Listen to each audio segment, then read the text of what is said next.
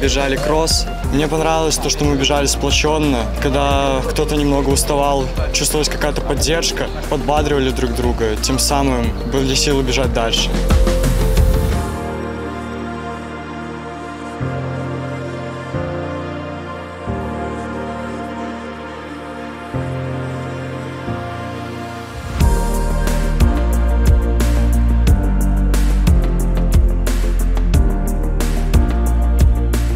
Именно в последний учебный день мы провели легкоатлетический забег. На стеле Минск город-герой, почтили память погибших в годы Великой Отечественной войны. Потом добежали до памятника погибшим сотрудников органов внутренних дел при исполнении служебных обязанностей. И в конце на территории нашего учреждения образования мы заложили аллею мира и созидания.